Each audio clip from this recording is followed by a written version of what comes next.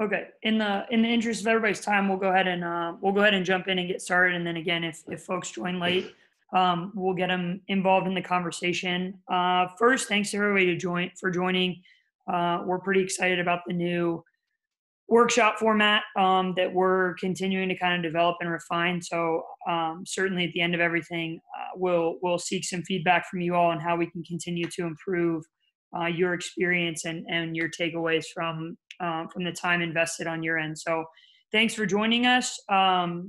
Again, I think the goal of today, we won't spend a ton of time together, but the goal of today is really to set the stage and provide some context and some framework for the presentation on Friday, which will be by Marika Lawrence, who is the West talent identification manager for U.S. Soccer. So she handles all of the territory from Colorado and then north and south all the way across to the West Coast. So the country is divided into three, and I'm sure she'll discuss that as well. But really want to provide some context and start thinking about how what she'll present to you on Friday relates to Rush and what you're doing in your own day-to-day environment. So trying to build that bridge for everyone.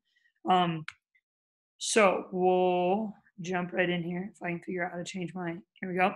So just laying some ground rules for the workshop. If you're comfortable turning your camera on, I think we've got a smaller group, and we'll do some breakout things and some other interactive pieces during this session. And I think it's always good to be able to put names and faces and continuing to build our networks. The rest are pretty straightforward. I think just good Zoom protocols, allowing space for others, really trying to interact in this portion of the workshop. Obviously, Friday's presentation will be a little bit more information presented from Marika, and then you all consuming that information. I think this one, it's really to try to get everyone's talking and sharing ideas and getting some work on our end.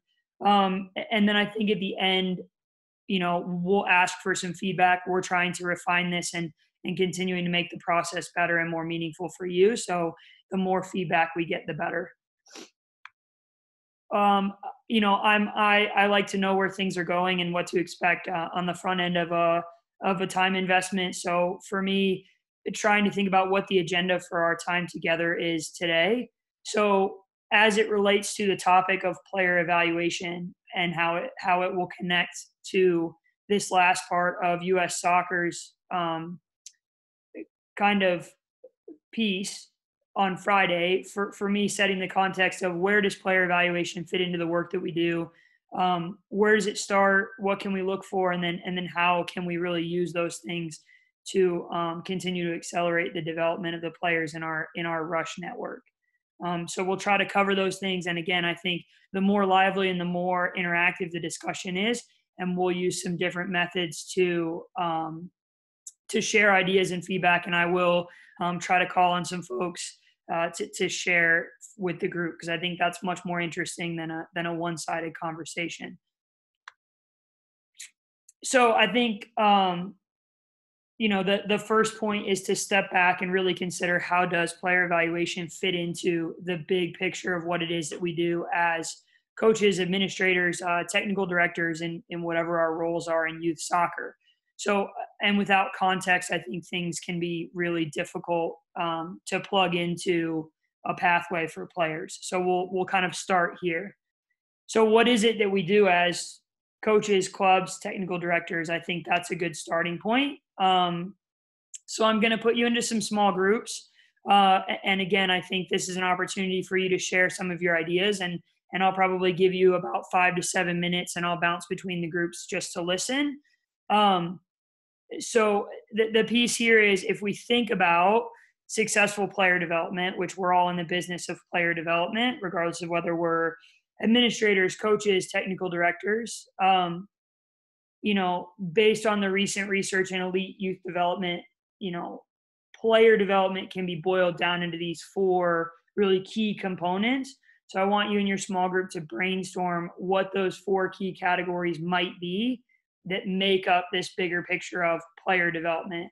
And then when we come back together as a bigger group, I'll just ask for some thoughts and what you all put down as maybe what these 4 components could be. So I will get you split into some breakout rooms. And then if you can, again, join those rooms and have a discussion, and then I'll invite everyone back in about 5 to 7 minutes. So it should give you some time to share some ideas.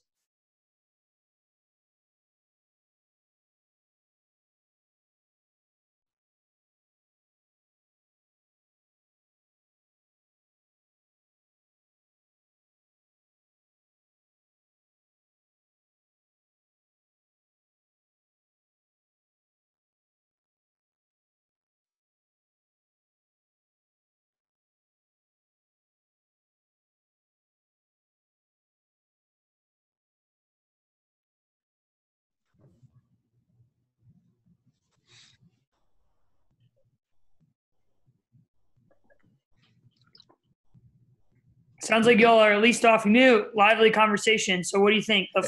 What might be some of the components of player development? We were waiting for Brian. He'd asked us to wait a second. So okay, that's why yeah. Fair enough. I don't think we're that shy. All right.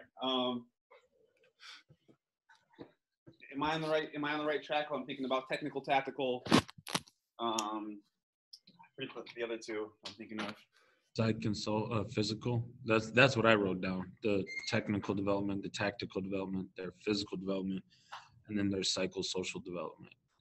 Those are the ones that I wrote down. That's what we've used in the past. I don't know if I'm on the right or wrong track, but that's what we're here for, right? So I would encourage you all to think like those are definitely some of the core components of player development, but thinking even bigger picture.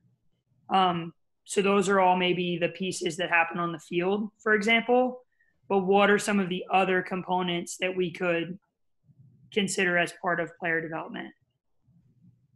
So I think there's that component of trying to identify or at least recognize that each kid's individual and they've all got individual needs and they're going to respond differently to different pedagogical styles. So certainly instead of trying to create cookie cutters or use cookie cutters, I think we want to try to accentuate individuality and try to respond to that as well. On the right track, definitely. So thinking about some of those other components.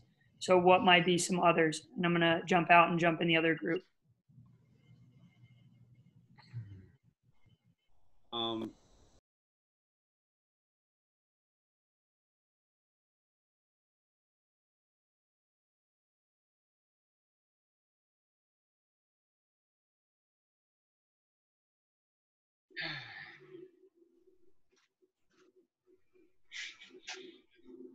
Hi, Megan.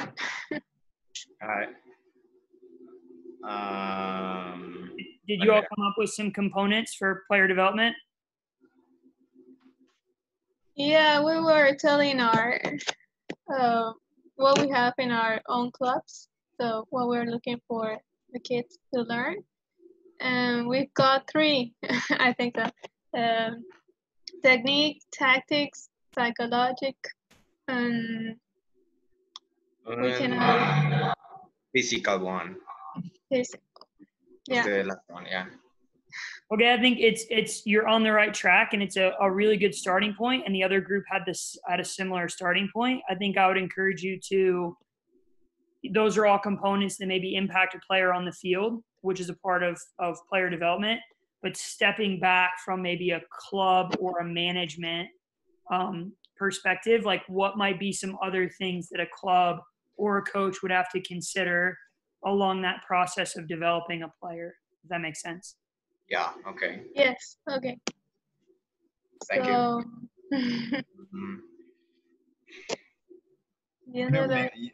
You guys should tell her. I think Megan speaks a little bit of Spanish, actually. Very, very little. Ay, pucha, a ver, viéndolo de ese lado, entonces. She's testing you, Megan. I don't use my Spanish often enough, unfortunately. I would like to, hopefully in the future. But that's important, guys. What do you think if you had to step back, right? and look a little bit more at the bigger.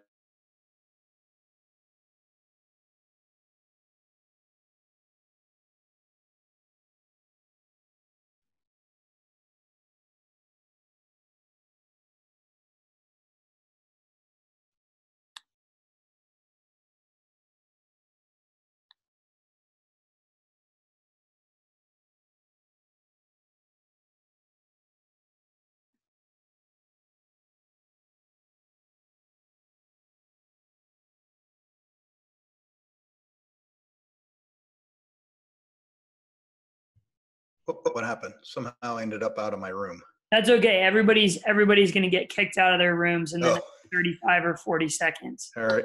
You're in the Sorry, guys. Didn't mean to leave on you. It's all right.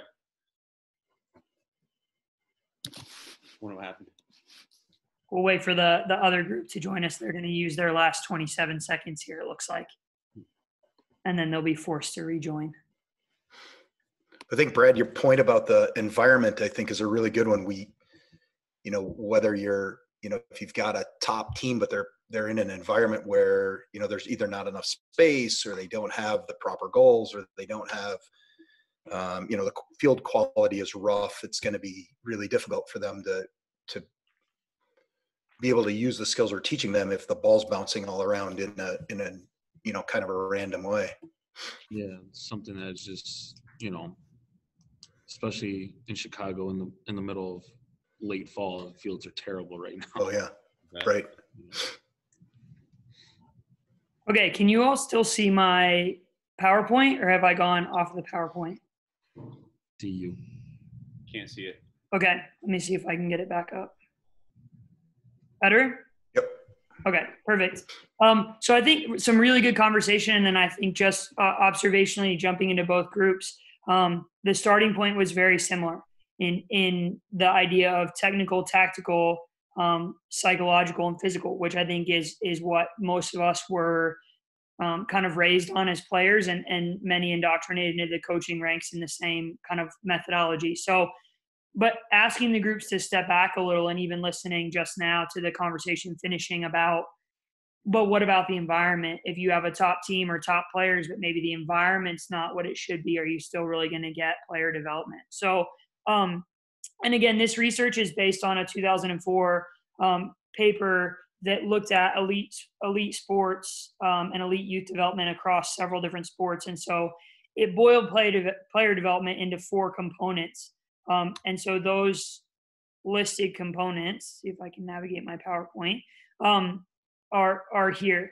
So the starting point being extensive knowledge. So for obviously as soccer coaches, we have to have a knowledge of what the requirements of the game are, what the rules of the game are, how it's changed over time, and those sorts of pieces.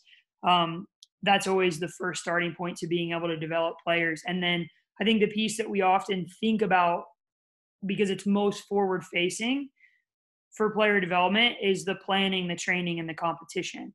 And that's what I think a lot of the conversation was that I listened in on about, training players in a technical capacity, in a tactical capacity, those sorts of things. And obviously, when we consider player development, we all know that your competition platform is really important, and players being in an appropriate league and an appropriate level of challenge and resistance to continue their development. And the other 2, I think, are 2 that we do as checklist items often as coaches, but really can drive the process if we spend more time. And that's why we're dedicating October to player evaluation. The other 2 being accurate assessment of a player's capability, and then also being able to track and monitor how their development is going over time, being those 4 big buckets of player development. So again, we're talking about, where does player evaluation fit in? And hopefully, as you look at these 4, it's relatively obvious that this would be the place where it fits in most cleanly. And then it also becomes an important piece of the progress tracking kind of bucket. So again, taking a really big step back and saying, what are the components of developing players, and where does player evaluation fit into the overall framework? So for the next one, and I'll just ask you to, I get the function kind of open on my computer. I'll just ask you all to briefly just type into the chat uh, what your thoughts are on this question. So now we know where it fits into the context for player development. Where do we start when we're doing player evaluations? What's our starting point? So if you guys have some ideas or some thoughts, just go ahead and throw them in that chat box, and then we can all kind of look at those as they come in. I'll give you 60 seconds or so to do that.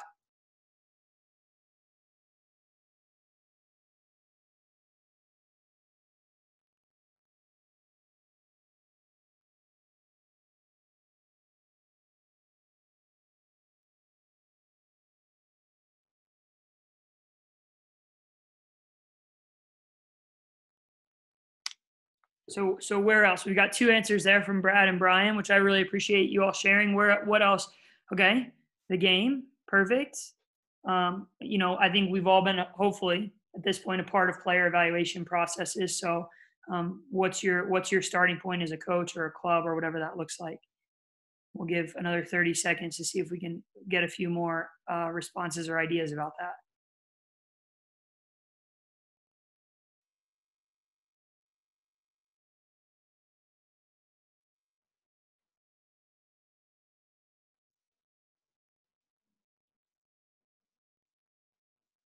Okay, so we'll go ahead and work off of those responses. So I think again, players owning the evaluation themselves. Okay, great, another one coming in. So making sure they're on the same level, cognitive, age, physical skills. Again, observation was mentioned several times. The game, watching them play, watching them interact. So that being the starting point for our player evaluation. I think these are all really good starting points, and I would challenge us again to sort of step back and consider the bigger picture or the context within which we evaluate a given player. So if I keep forgetting how to. So I think thinking about where does player evaluation start? To me, it's a little bit like a road trip, and the starting point for any really impactful player evaluation is the destination, is really trying to think about what is the ideal or the desired end product. And then how is it that we're able to, as coaches who are maybe experts in this area, how do we measure against what that ideal end product is? And in this case, maybe that being Lindsey Horan. How do we measure a 14, 15, or 16-year-old player against what could be an end product of a Lindsey Horan, if that's our ideal state at the end of a player's kind of maybe development pathway. And again, it allows us to use those evaluations to assess where we are now as one of those 4 buckets of player development, and then also to track whether we're on the right route. Maybe we need to make a U-turn. Maybe we need to take a left turn instead of a right turn because we're not where we thought we would be on our pathway to that end product. So I think a really effective player evaluation in any circumstance starts with us having an idea of what it looks like down the line. And the US offers a particularly complex sort of acronym soup in some ways, because I think we're in an environment where we have to really start to consider all these things, as opposed to a coach working in Manchester United's youth pathway. They have one very clear endpoint based on the manager, based on the club, based on the philosophy. I think Red Bull is a really good example in a youth environment here in the US. Whereas for a lot of folks, you're contending with your club logo, the NWSL, the MLS, US Soccer, the NCAA. We're not always clear on where these players might end up. So I think, how do we decide what that end product is becomes the question for really, again, impactful and useful player evaluation. So we'll have a little discussion about that because I think we're in a particularly complex environment in the US. So again, in the chat function, if you will, because I think it's interesting to just have kind of a record or for everyone to be able to kind of have an input and get to see what others think as well. If we're thinking about determining a destination, what we know about the young players that we're working with now is that they're not playing in the current professional landscape. They will play in the game of the future, which is a particularly, again, challenging assignment. Because if we look at the way the game has evolved on the men's side and the women's side over the last 20 years, it's incredible, the speed of evolution. So in the chat, if you guys will just kind of throw some ideas out there, what tools do we have currently available that can help us predict what sorts of players or what the needs of players will be to be successful when they get to that point in their pathway, whatever that is, whether it's a college environment or a professional one, or a Rush U19 environment, for example. So what are some tools we have at our disposal to make those predictions?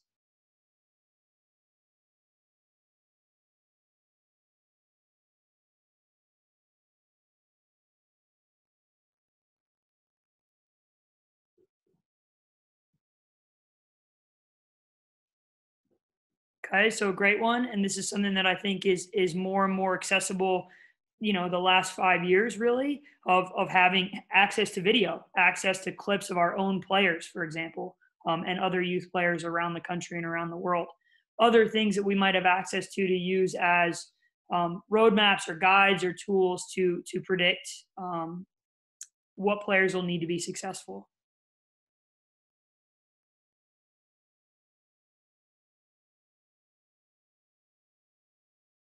Or things that you're currently using in your club environment to guide, you know, how you determine what a player looks like at the end of their pathway.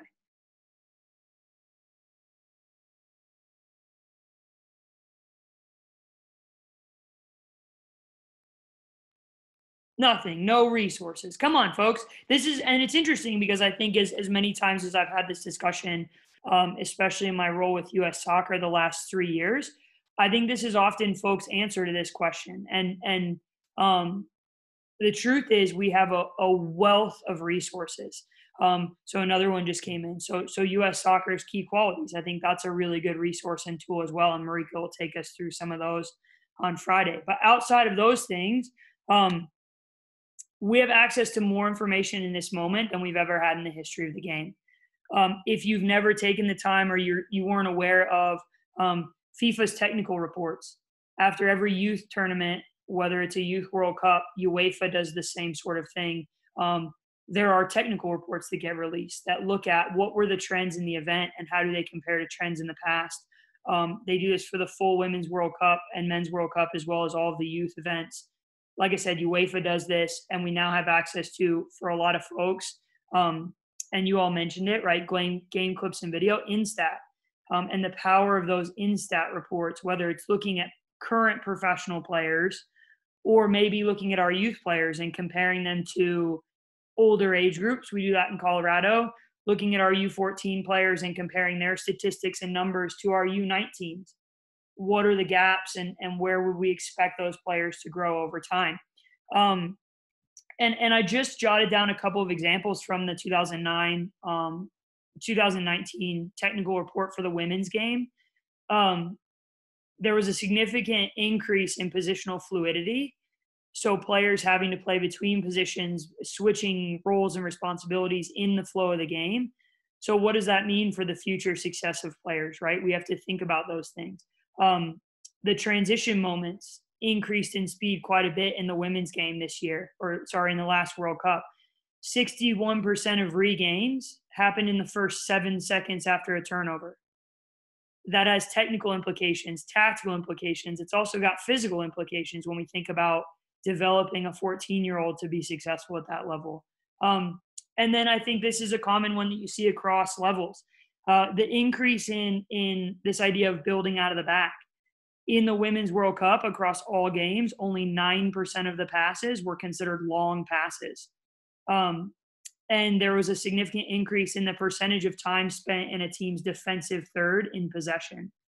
That has real implications for the center back that's going to be successful in the future, or a goalkeeper who will be successful in the World Cup in 6 years, 8 years, 10 years time. And I think as youth coaches, we have a responsibility to stay on top of these things and understand how they influence the way we evaluate players in our current landscape. So again, these are great tools, and I think maybe I'm just a nerd, but things that I think are really useful and include all of these reports also include video clips, statistics, numbers, graphs, great tools to share with coaches and players as well. So if you've not looked at those, I would encourage you to do so. So we're going to go back into some breakout sessions, and I'll give you a little bit of time, again, maybe around 7 minutes or so in your groups to think about this question. So if we think about the future game, because we're not developing youth players for the game currently, we're developing youth players for the future game. So what are those qualities or characteristics or skills that are going to be required for players to be successful in the future in the future game? So I'll let you break out and kind of discuss some of those things. And again, I think hopefully it'll be a robust discussion, because I think there's so many things to think about for players to be successful. So I'll get the breakout rooms back up and running here, and give you guys some time to discuss, and then we'll come back and share some ideas.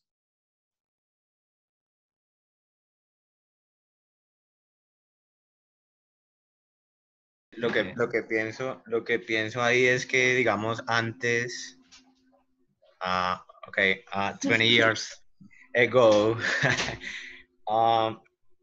if a player was good, like skillful, it was enough, or if he was, I don't know, maybe strong, really, like had a lot of power. Again, it was enough to have a good performance. But actually, like right now, I think all of these components need to be on the same level, like together. It's not just one. True. Como And uno how do you separado del think? otro. And how do you think it's going to be in the future? So we were saying, for instance, and you have a good point there. You were saying now you have to make decisions, but you also you have to make them faster than it was before. It seems like the decision making time frame that you have, it's getting shorter. Do you think that's a trend that's going to continue in the future as well? Yes. There you go. Yeah. Then you have a good point.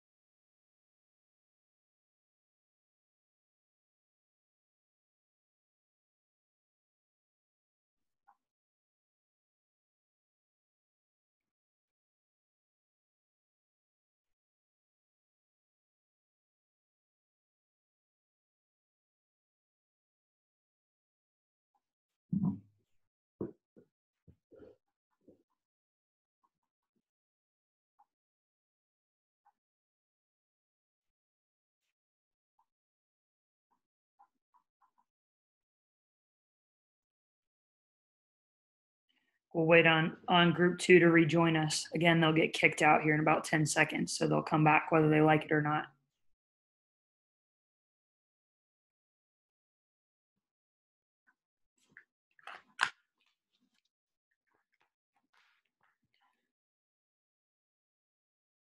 Okay, perfect. I think we have everybody back in the group. Again, can you all see my PowerPoint presentation? Okay. Yes. Perfect. So I think some really interesting conversation bouncing back and forth between the group. And again, I think so calling out, hopefully you all don't mind sharing a little bit. One thing I think, Brad, if you wouldn't mind talking about, I heard you discussing this idea of accepting failure. So can you talk about that and why you think that's something that a player might need to be successful?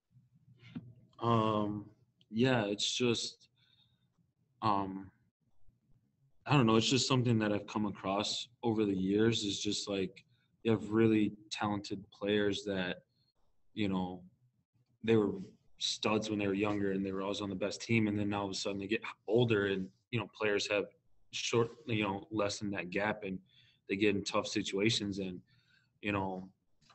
something happens, doesn't go their way, they lose a final or something, and they can't handle that failure. So like just accepting failure. I mean, if you look at the numbers for how many of them make it to professionals, or I mean, in the majority of our cases, how many of them make it to college athletes? Like, those numbers are drastic drop-offs compared to youth enrollment and stuff. And so, like, players, especially the elite players, they have to learn how to accept that, hey, you're going to be told you're not starting today, or you're going to be told that you didn't make the cut. Like, and the best players are going to use that to get better, as opposed to some that might just like, oh, I'm not good enough, kind of that growth mindset versus fixed mindset type thing. So, yeah, which is great. And I think it's probably not something that was discussed a lot 10 years ago. When I was going through, or 15 years ago, going through the development pathway myself. So I think it's interesting to think about what the future looks like for players, and the demands that it might have mentally on those players. From group two, is there something else that maybe came up in your conversation that really thinking about the future of the game that you think is going to be key to a player's success? If we've got somebody who wants to share from that other group.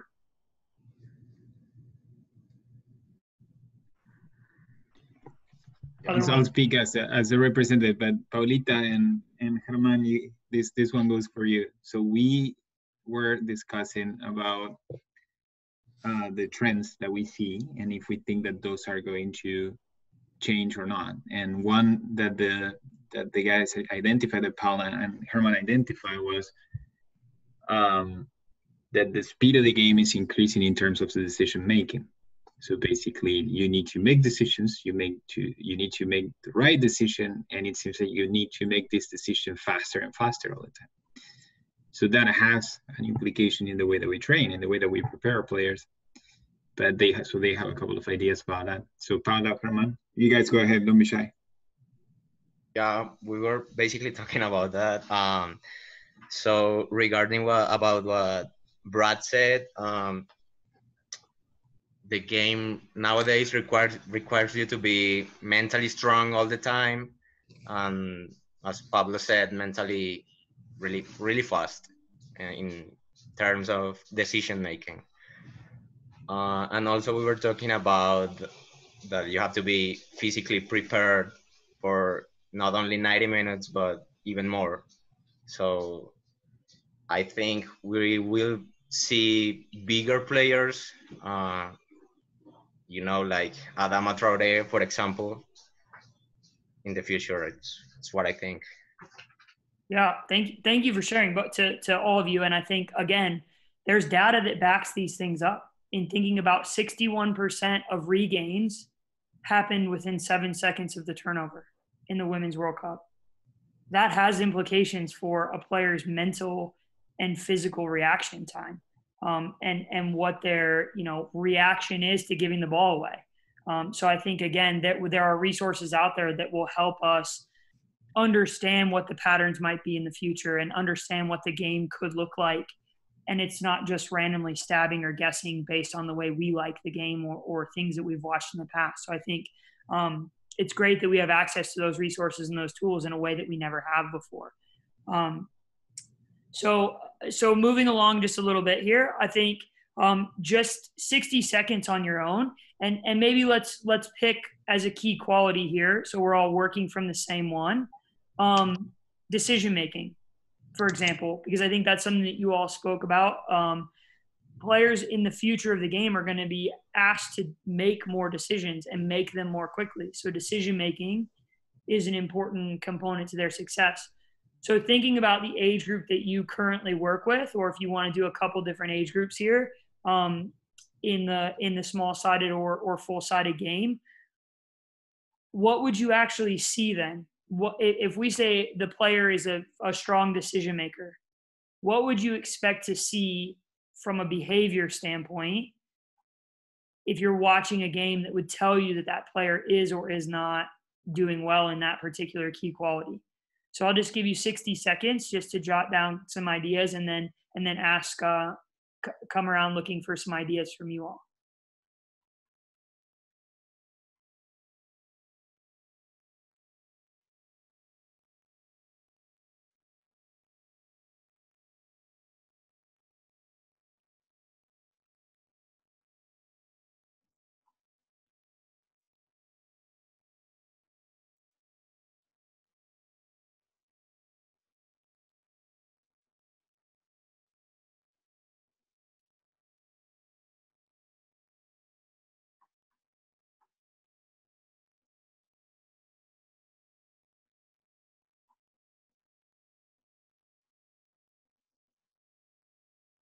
About 30 more seconds, and I would encourage you to also think about it as far as phases of the game.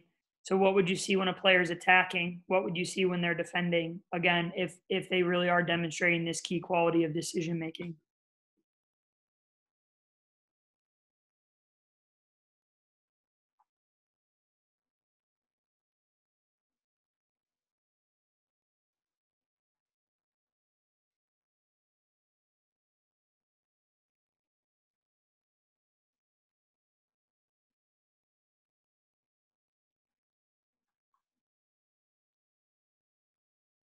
Okay, so I'll open the floor because I think it's interesting to get some feedback, and hopefully you all worked in some different age categories or different kind of game formats.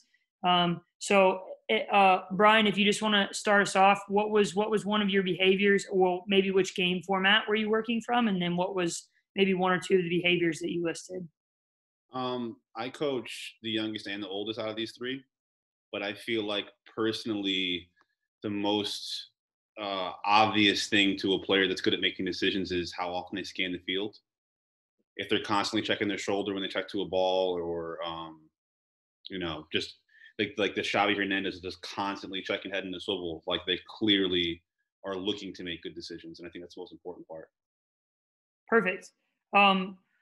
Paula, do you have did you have one maybe to add to that, or a different behavior that you would see for decision making, and which game format were you thinking about?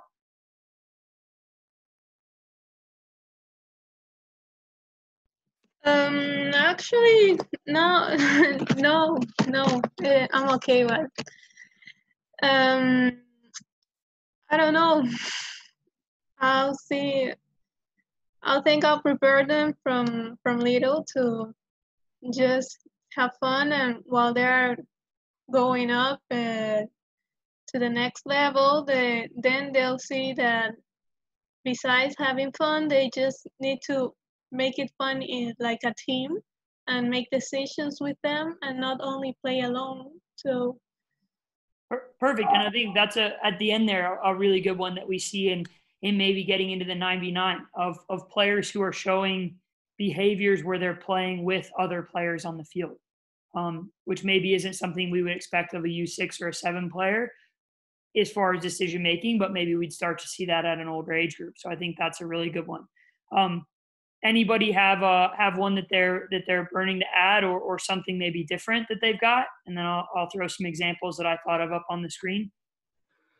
I think for me, for one of the, especially that sort of that transition age from 77 to 99, where you start to see players recognizing that in attack, it's really about appropriate spacing. In attack, we're getting connected at appropriate distances, and then we're getting compact as we lose the ball and we're defending. And so as they recognize that they're sort of outside themselves and they're no longer thinking about themselves alone, as opposed to thinking about the group. Great. I love that. And I think to think about those transition moments as far as a demonstrating a player's decision making can be as they get older. Having scouted for US soccer, one of the places that we focus a lot of attention as they get into 14, 15, 16 years old. So I think it's interesting that you brought that up.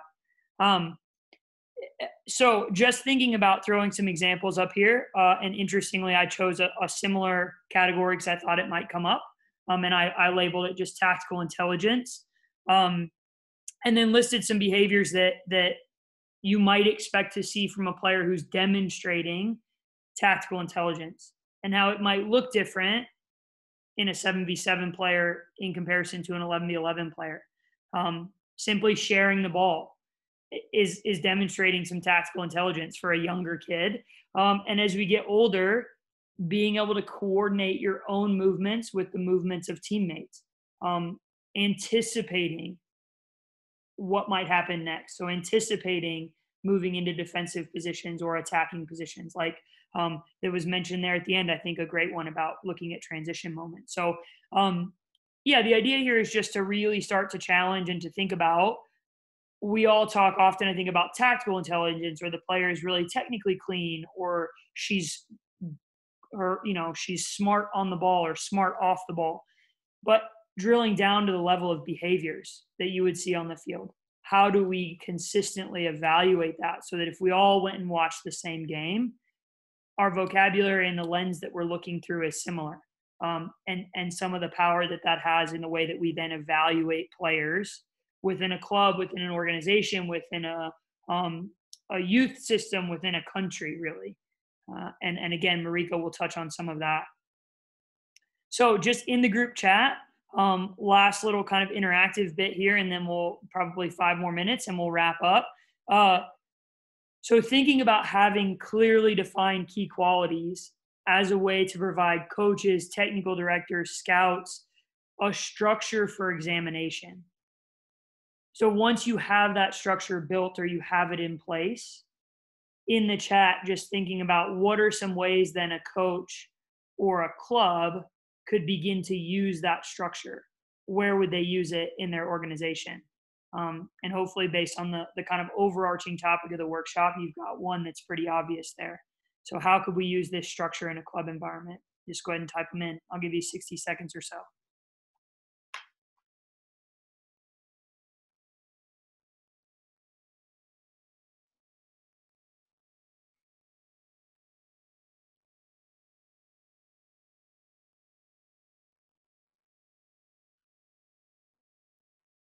Great. So forming a team, player selection, right? Tryouts.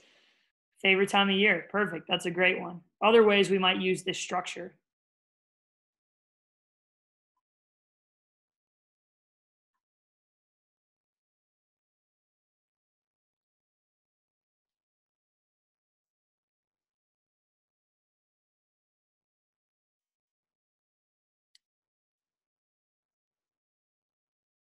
That's another, Brad's got another really good one here. So maybe determining the proper environment for a player, moving a player between teams or between rosters, maybe between genders in some cases. Yeah, Scott's pointing out the obvious one, right? So I think that, but it's important having this in place as a framework. So our player evaluations are consistent. If the 7 of us are evaluating the same player, the outcome is similar. Any others you can think of, how we might use this as an organization? Rush, a club, a coach, a staff.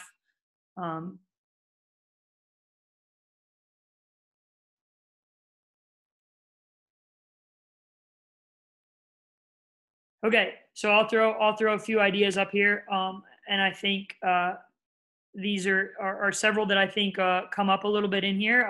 Again, evaluating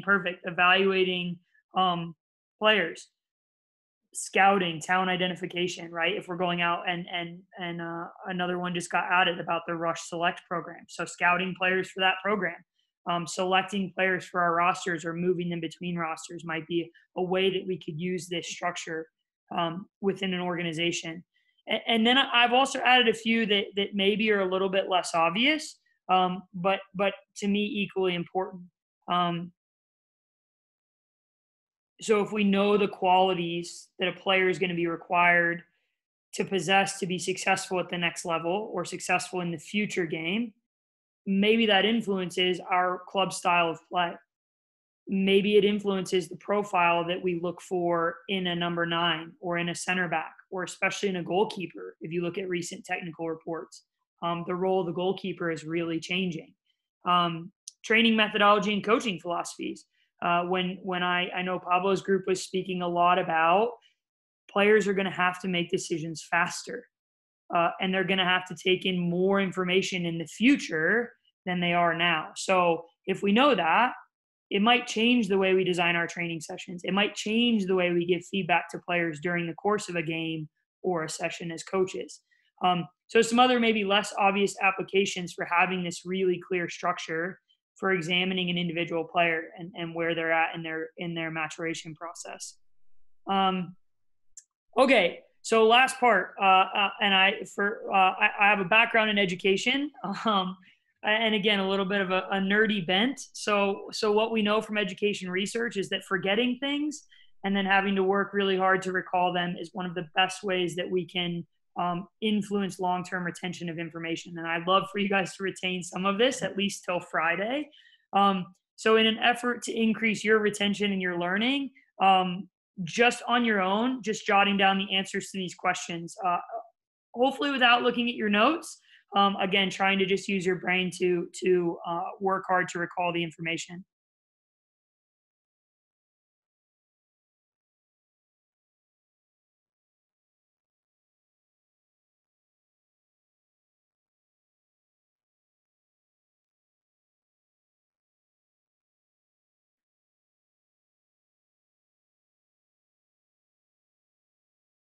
And again, we know that immediate and timely feedback is also important to learning. So a chance to check your answers.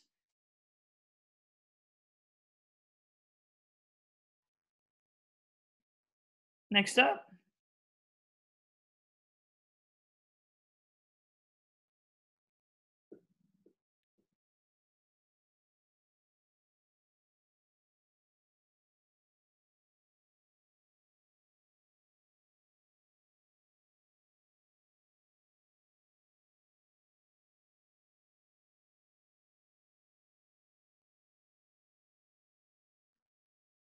And then the information that we kind of discussed, hopefully that spurs a little bit of your memory. Get to go back and check from what we discussed as a group about the U.S. landscape and determining our destination.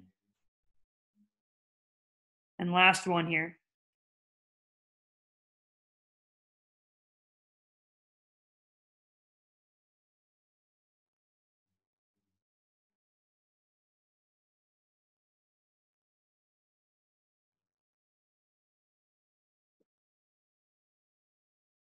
Hopefully we got that one, it being the most recent. And again, I think highlighting having a clearly defined structure for the way that you examine a player or their progress over time increases our consistency, certainly with those first 4 items, and hopefully across all of those things among others, even down to the way that we maybe select our coaching staff for different age groups. So just a little bit of a preview very briefly. Again, I thank everyone for your time and energy and participation and attention. I think it's a good first go for us. And in the workshop format, Friday we'll have, again, a presentation from Marika Lawrence, who's one of 3 talent identification managers with U.S. Soccer. So that's a really unique opportunity to then get to take a look kind of behind the curtain for how U.S. Soccer has developed and thinks about these sort of frameworks and what their approach to key qualities and player evaluation is in the youth national team system. And I'm excited because she's going to include some video content and some brand new things that they've been working on and really refining over the last 4 to 6 months while they've been removed from live scouting. They've done a lot of work with video and those sorts of things. So I think it'll be a great opportunity to really see what U.S. Soccer is doing, and then we'll have an opportunity after to reflect on some similarities and differences in what's happening in your own club environments, and then what you might be able to take and apply to your own team, club, structure to continue to push and improve the player evaluation process, because we know that it is one of the 4 key components for player development over time and the consistency of it. So I'll open the floor here if anybody has questions or anything for the good of the group. And again, I really appreciate your time and energy. And at the end of all this, we'll ask for some feedback, and I welcome that for ways that we can really improve and push this forward for your own development and skill set as coaches. So questions from the group?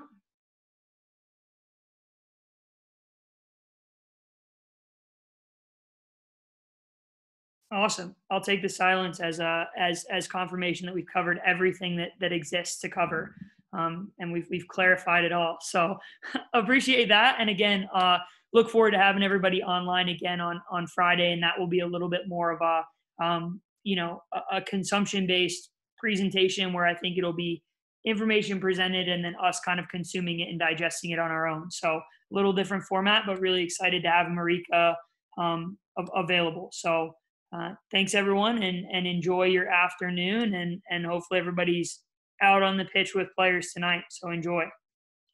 Thank you. Yep. Thanks. Thank you.